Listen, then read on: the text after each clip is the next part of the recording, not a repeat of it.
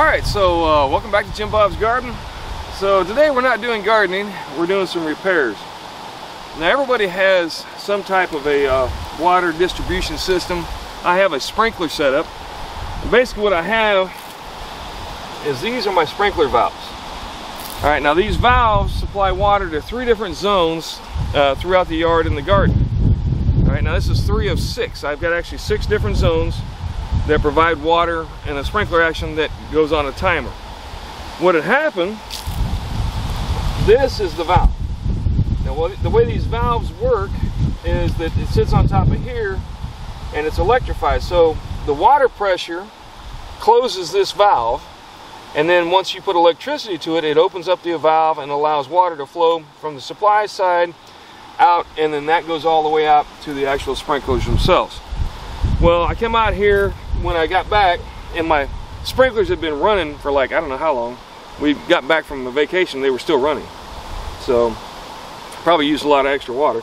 But what had happened, this has started to crack, because this is about 20 years old. And so I was getting water spraying out all around this valve, and I went to go try and tighten it up a little bit, and it just snapped right off. Because the plastic is just rotted out. So, what I'm going to do is I'm going to replace this valve. You can see this one looks different. I've already replaced this one. Alright, and I'm going to do a similar thing with this. So let me explain to you. Alright, so let me explain to you then how this system works. We'll start off with the timer in the garage. Okay, so inside the garage we have a sprinkler control system. And you'll see it's got electrical power being supplied by an outlet. And then this is where you set up your times that you want to water, how long you want it to water, and so on. And there's a million different types of sprinkler systems. But essentially what it does is it gets power in here, and then it sends power out through each one of these colored wires to those sprinkler valves that I had showed you. Alright, now it just opens the valves, but the water pressure itself is supplied by a supply pipe. Let me go show you that. Alright, so up front you'll have basically a water pipe that comes up out of the ground, and it'll have a shutoff of some sort. And this shutoff, like I've got it in the shutoff position right now, shuts the water off to the sprinkler system, or I can turn it back on. Now you can see on here, the previous owner had valves where you could run smaller sprinkler systems out of these valves apparently. I've never messed with these, never really tried it. And then it also had a second shutoff here, so I guess so you could shut this off and allow water to just go to these valves. Alright, obviously I need to do some work, put some new insulation on there, but that's how this works. So right now there's 2 things. I have the sprinkler system in the off position, so I won't get electricity, and I have the water turned off so that I don't get any water spraying me in the face when I open this up. Alright, so let's go back to doing the repair. Okay, before you do any digging of any sort in your yard, you're required by law here in Duval County, Florida at least, to call 811 and verify where your underground wires, whether it be electrical, because like here we don't have you know, overhead wires. You can see there are no overhead wires here. It's because everything runs underground. And if I was to dig a hole right here, there's a good potential that I could hit an electrical wire and electrocute myself and possibly put the whole subdivision out of power. Same thing, phone wires, cable wires, underground water. Like I have my main water coming in over here, and if I was to hit that with a shovel real good and hard, particularly if you're using like heavy equipment, you know, like a backhoe or something, if you were to pop that, all that water is just going to come gushing out, and there's no way right here to shut off the water coming in. I can shut it off once it gets to the spigot, but prior to the spigot it's just going to keep running until I get somebody out here. So always, always, always know where your water lines are, know where your electrical wires are, know where everything is in your yard before you start digging. Alright, so now once you got the power shut off because you don't want to get electrocuted, and you got the water shut off because you don't want to get soaked, I went ahead and I've already previously dug this out. Now I want to show you some important stuff. Okay, first you got your wiring, which you're going to have to rewire all this, so I've left the valve connected so that when I go to rewire it, I know what goes to where. Alright, so also you'll notice that I planted my mulberry bushes here right next to the valves. Not really a good idea, but there's a purpose behind the madness. So I ended up with a lot of roots in here, as you can see, which is kind of interesting because it shows you that most of the roots from a mulberry go deep, which is kind of cool. So I'm going to cut some of these out, the ones that are going to be in the way, primarily.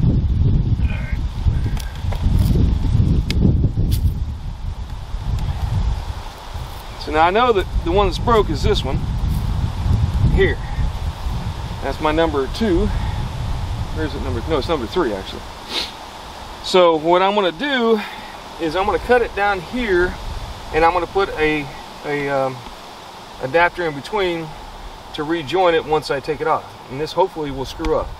I don't want to do that up here. 1, I don't have a lot of space, and 2, this is the pressure side. So I don't want this side to leak.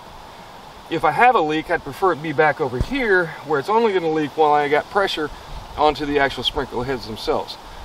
Also, you'll notice that I dug this trench long here so that I have some flex, because I'm going to need that to be able to get the adapters and everything hooked back up. If you don't have any flex, then you're not going to be able to do it. Now, you're going to want to cut this with a saw.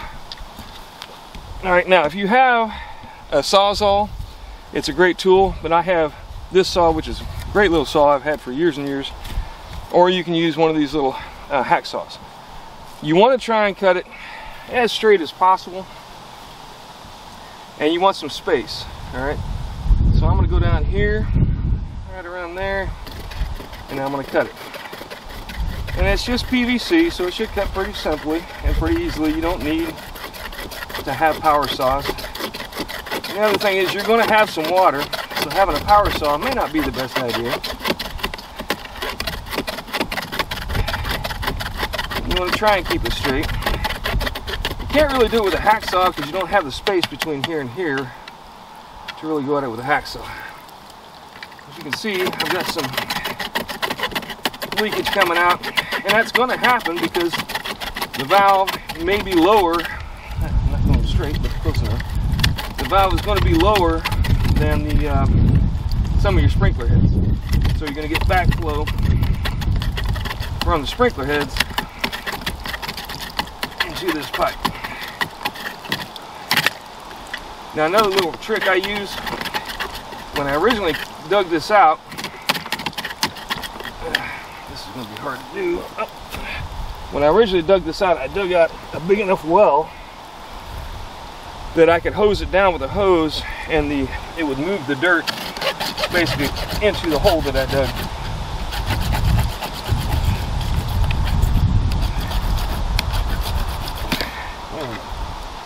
Alright, so now what we're going to do, and you'll notice, like I said, the water doesn't come from this end, it's actually come from this end, so it's draining out of the pipe and the sprinkler heads. So now the plan is to be able to hopefully turn this sucker and twist it out. Now for that, a good pair of pliers helps.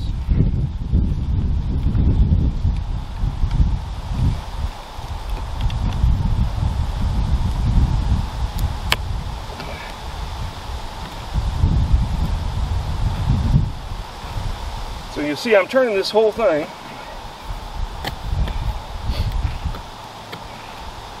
and that is screwing it off of here. So basically this is a screw-in connection.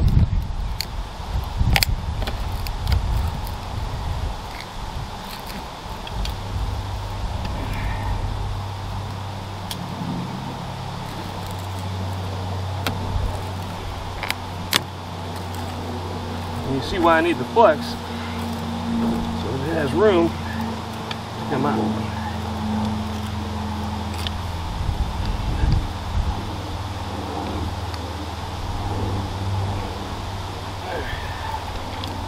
Alright, so there's the old valve. Now what we're going to do is take the old valve off of this piece of pipe.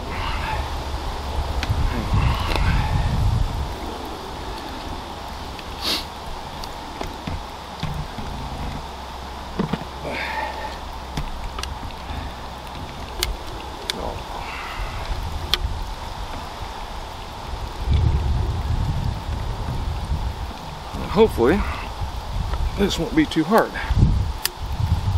There we go.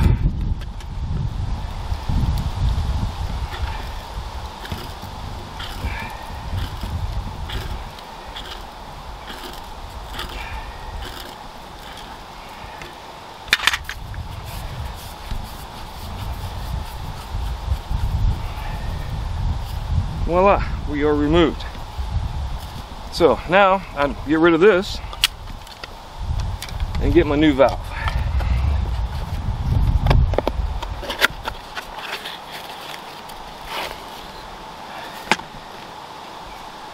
Alright. So now you notice this valve does not match that valve, but it's okay. Alright, but there's a couple of important things that you need to know.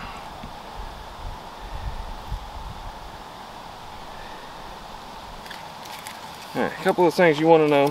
One, you're going to end up having to take this valve off because more than likely, yeah, it's not going to spin on without it. So it just screws off like so. Set that aside. Alright. The other thing is you really don't want to get a lot of dirt into this if at all possible. Alright, so one of the things you want is some Teflon tape. And Teflon tape, what it does is helps to ensure a good seal so you don't have a lot of leakage. Now it's not as important on the outlet side. Keep in mind that this will only have pressure when the sprinkler system is on. Now, anytime you have a valve, it's going to show you the direction of flow. You can see on this one it shows the flow is going in that way, so that means I want my supply side in here and my outlet side on here. So let me just screw that back on. Make sure you can do it by hand so you're not cross-threading it.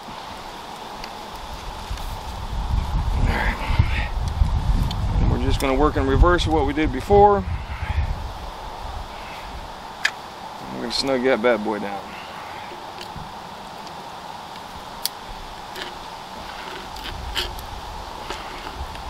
Now, can you replace this fitting?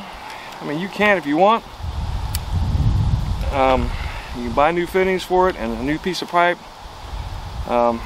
Should be fine. Should not be a major issue.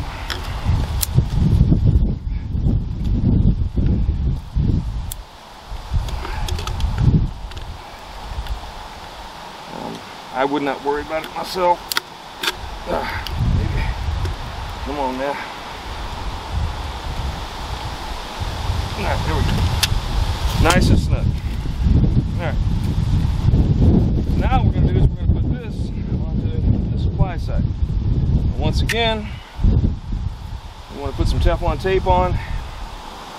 And part of the goal of this is not to get any more dirt into the supply side in particular than absolutely necessary. Otherwise, what can happen is that you'll end up with that dirt inside the valve, and it can cause leakage. It can cause the valve to go bad. Lots of little issues that can happen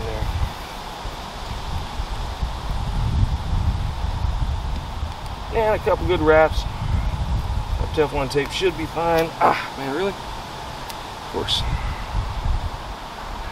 It'll be a pain now. Oh yeah, and if you talk to things, inanimate objects while you work on them, it helps. Just ask me, I'll tell you.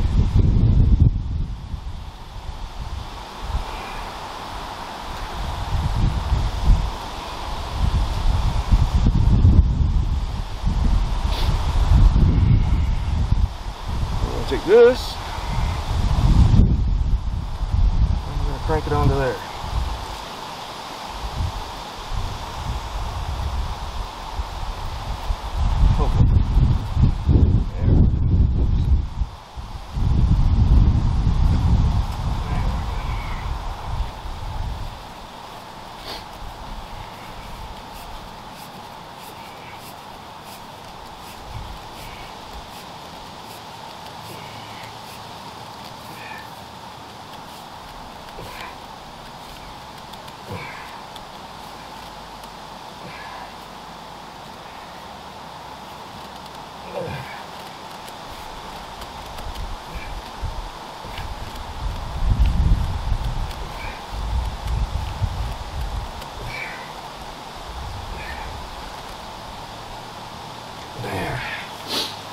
Alright. Now as you can see, this valve is a bit longer, so now we have an overlap. Obviously that ain't going together. So what we got to do is then cut this off. Alright.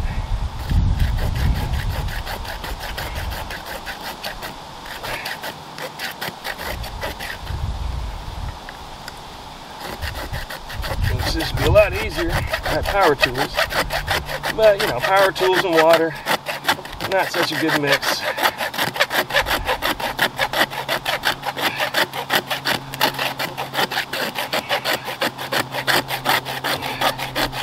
And as you're doing this, keep in mind, let the saw do the work. It'll cut away the plastic just fine.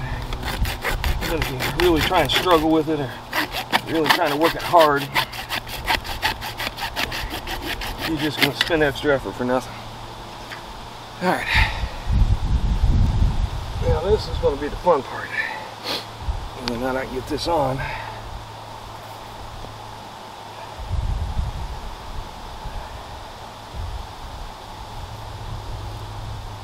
That stops it from coming back.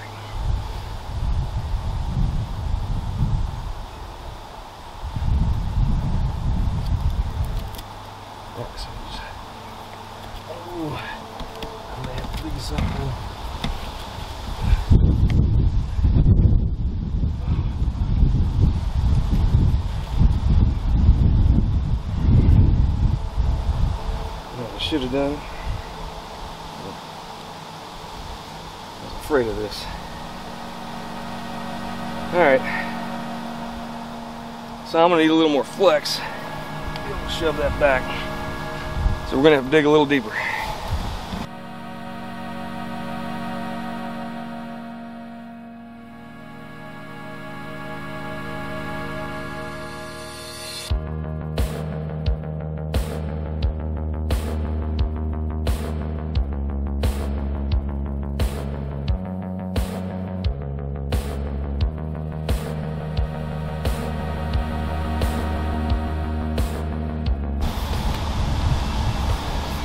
Alright, so what I've done, dug a trench out there so that I can shove this pipe back. Now to get the broom, pull it into here. There we go.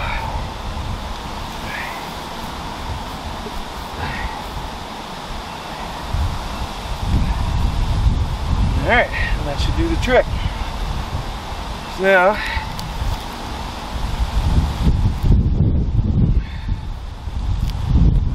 this out.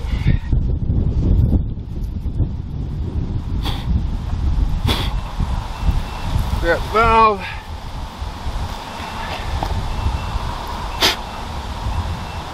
Screw that back down.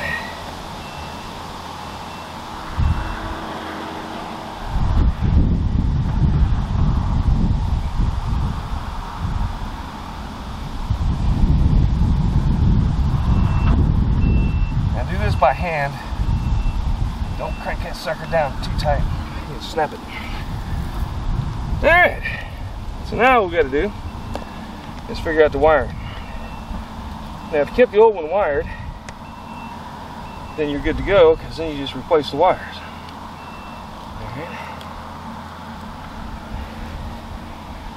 Alright. And this is your main power here. And you'll have a diagram that'll come in and it'll tell you how to wire it, how to connect it, and all that good stuff. Right. So we're going to see which wire goes where.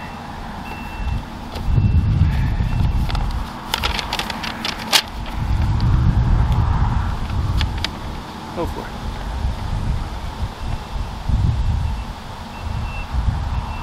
Well, that one's in Spanish. It's a lot harder to understand.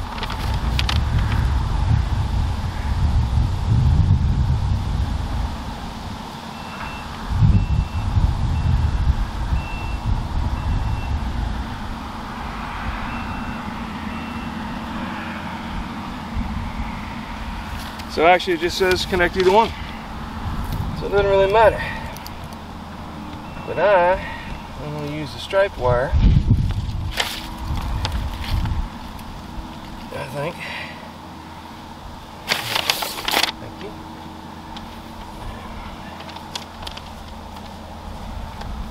That almost fell in.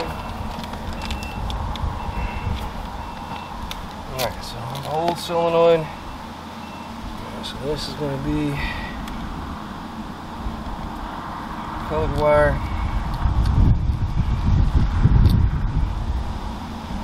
Take that one off. Take one of these wires. Actually, they're both striped, so it doesn't really matter. Alright, we're just going to wrap it around.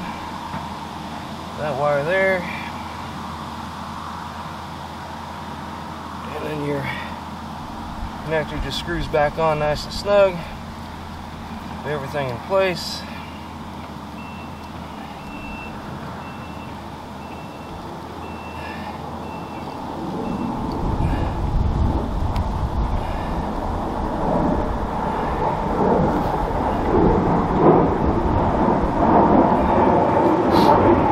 The other wire is going to go to a common power.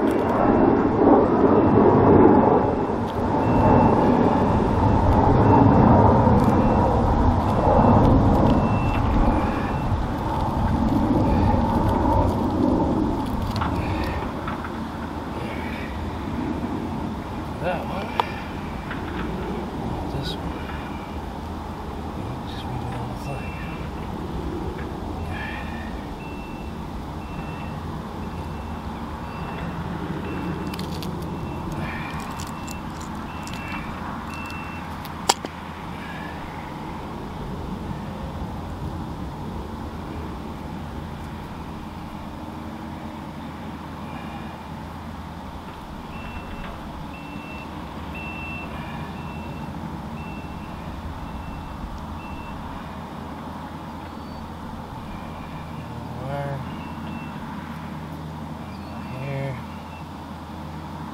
Connect the wires all together, twist them up a little bit, and then put your connector back on.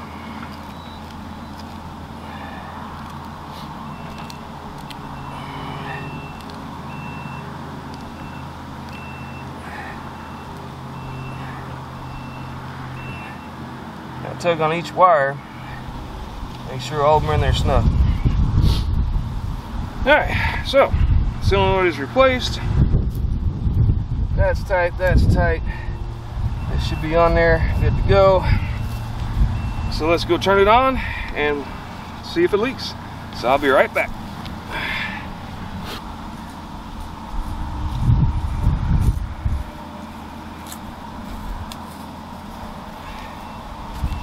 Alright, so we got water pressure to it.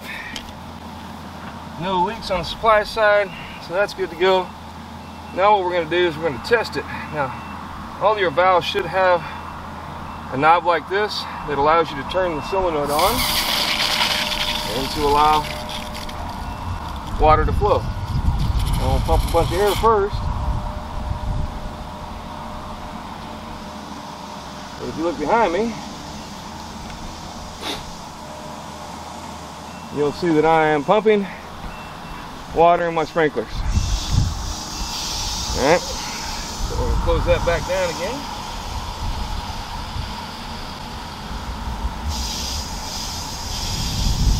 Alright, and let the pressure die off of that. Now keep in mind you got a lot of air in your lines, obviously because you just leaked a bunch of water out. Now we're going to go turn on the sprinkler system and see if that works. So we want to test the valve itself. I'll be right back. Alright, so you can see it's working. Sprinklers are running like they should be. Got to set on about 5 minutes to let it run, get all the air out, and make sure that it also shuts off. But while that's working, I'm going to show you how to go ahead and cover it back up, and then we'll put this all to bed and we'll be done. Now let me show you something. Let me explain something. So when I first moved into this house was built in 1999.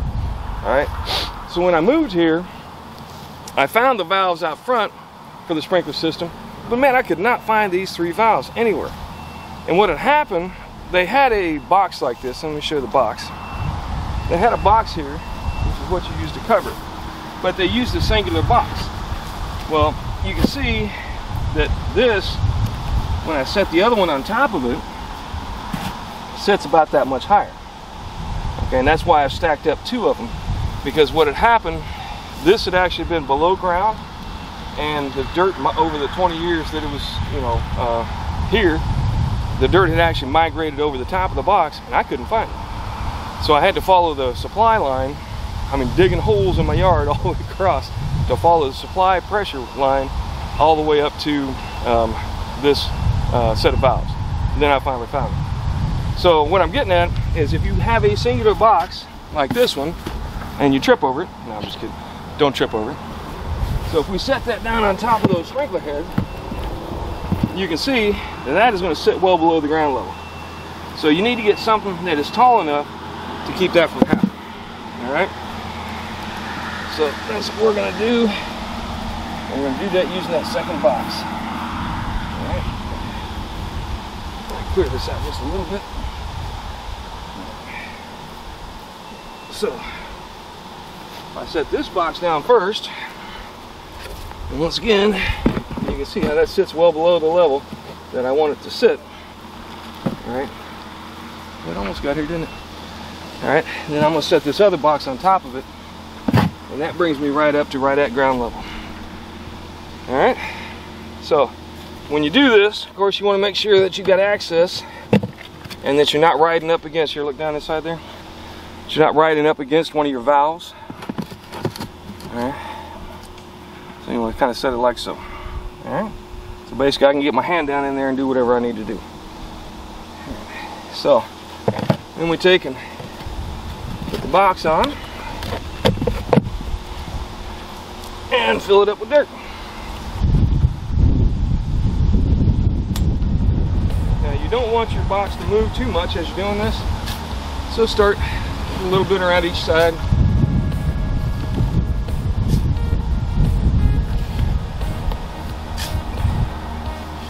Kind of keep it in place. Just go along.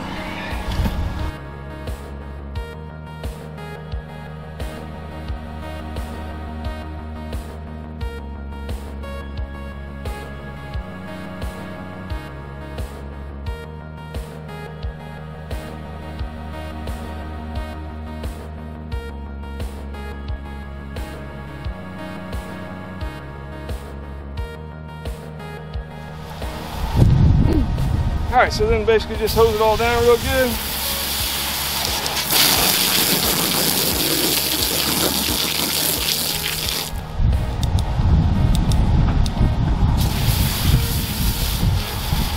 Kind of get the grass and put it back up to the top. So you got grass at least.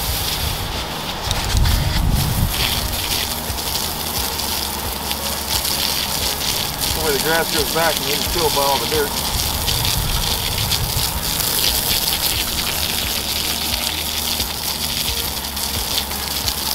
Have a lot of grass here to kill, right? We're good, man. Like everything else, take time.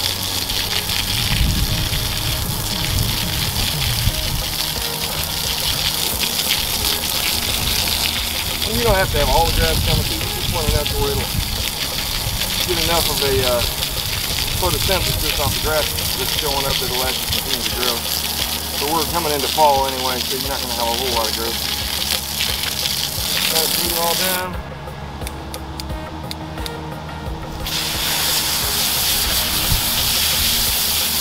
It looks good. The motor runs over it smooth.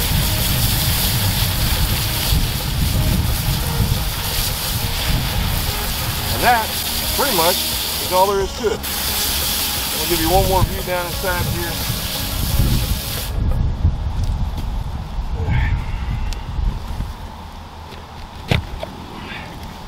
So there you go, all fixed up, ready to rock. All right, pretty simple process. Don't be afraid to do it yourself. It's not that hard. I know I was a hydraulicsman in the Navy, so I know how to work with hydraulics, which is basically all plumbing is. But basically any of you could do it. It's just not that difficult. I'm a 58-year-old smoking, coffee drinking, lazy bum, and I managed to do it. So. All in all, about, what do you think we've been out here? About an hour, Bree? 45 minutes? Probably not even that, maybe half an hour. Well, plus a half an hour to dig it out. So you're talking hour and a half tops is all it'll take. Probably saved me anywhere from $200 to 250 bucks to have a sprinkler guy come out here, cut it out, put a new one in, and button it all back up for me. So one of the best ways in the world to save yourself money is don't be afraid to take on certain projects by yourself. Alright, so thanks once again for stopping by. Do me a favor and hit that like button. It'll help me out a lot. And subscribe if you haven't already. And share it. Let everybody know. And if you got other things that you got to enter, questions about how to fix.